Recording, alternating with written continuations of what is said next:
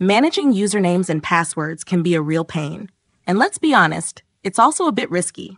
With Google OAuth, we can skip all that hassle and let users sign in with their Google accounts.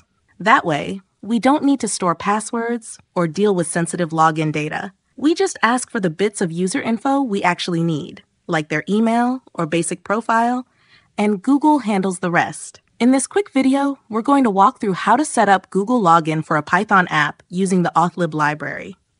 We're using Flask here, but you can totally adapt the same steps for other web frameworks too. All right, first things first. We need to head over to the Google Cloud Console. Don't worry, we've got the link for you in the blog post that goes along with this video. Once you're there, you'll need to log in with your Google Cloud account. I'm already signed in, so we're good to go. Next up, we need to choose a project. So at the top of the page, go ahead and click where it says Select a Project. If you already have one, you can just pick it from the list. Otherwise, let's create a new one. I'm going to name mine something like Auth Project. You can call yours whatever makes sense. Once you've got the name, let's hit that Create button and move on. Once the project is created, we need to make sure it's selected. So again, I'll click on Select a Project and choose the one we just made. You should see the project name appear up at the top once it's active. Now, from the navigation menu on the left, let's go ahead and click on APIs and Services, and then head over to the OAuth consent screen. Let's click on Get Started. And the first thing we need to do is give our app a name. I'm calling mine Auth Example App, but you can name it whatever you like. We'll also need to provide a support email. Once that's done, we click Next to move on to the Audience section. Here, we'll choose External. That way, anyone with a Google account can log into our app. I'll go ahead and enter my email again, and then we just need to agree to the terms and conditions.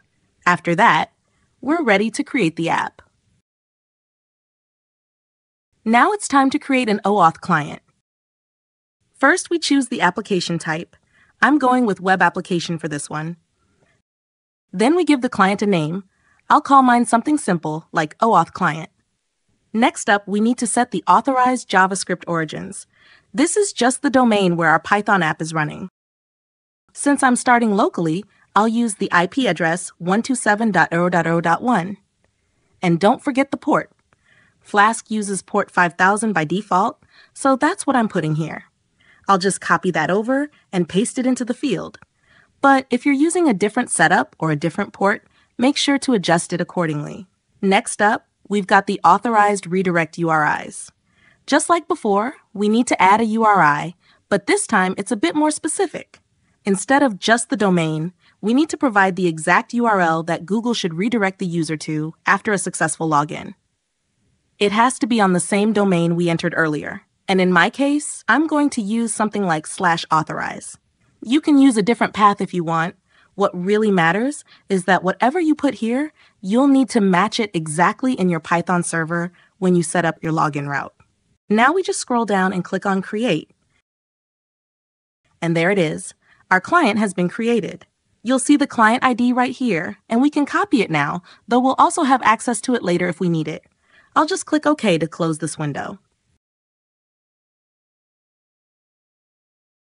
Next, we switch over to the Data Access tab, and then click on Add or Remove Scopes. I'm going to select the first three: Email, Profile, and OpenID. That should cover most use cases, but feel free to adjust based on what your app actually needs. Once we're done selecting the scopes, we scroll down and click on Update. Then we scroll down again and hit Save. All right, now I'm opening up Visual Studio Code, and we need to open the folder where we want to set up our Python server. I'm already in the folder I want to use, so no need to switch directories. And if you're planning to use a Python virtual environment, this is the perfect time to create it and activate it. Mine's already set up and activated, so I'm good to go. Now we need to install the required pip packages. We're going to use Flask and authlib. Flask is our web server, of course, and authlib is the package that connects our server to the authentication provider. In our case, that's Google. So let's go ahead and run the install command.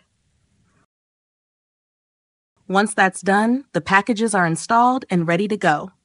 Now I'll copy the code for the server and paste it into a new file called server.py.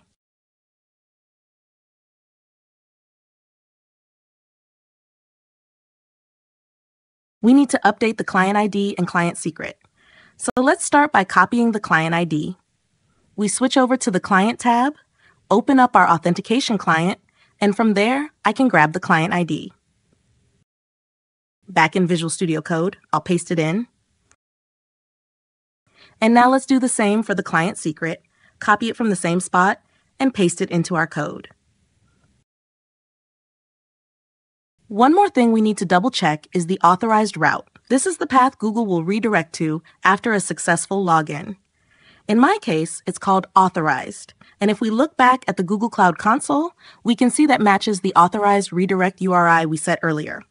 All that's left now is to start our server. We can do that by running the command python-server.py. Once it's running, we'll see the link to our new server.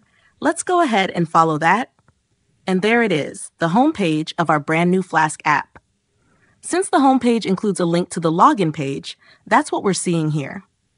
Now, when we click on Login, it triggers the login function we set up earlier, which uses Google's OAuth server to handle the sign-in. So let's go ahead and click the link and see it in action. As you can see, we're now being asked to choose a Google account to log in with. I'll go ahead and select mine. Google lets us know that it's going to share our name, email address, and profile picture with the app. And that's because those are the details we requested when we set everything up. So now I'll approve access for this new application.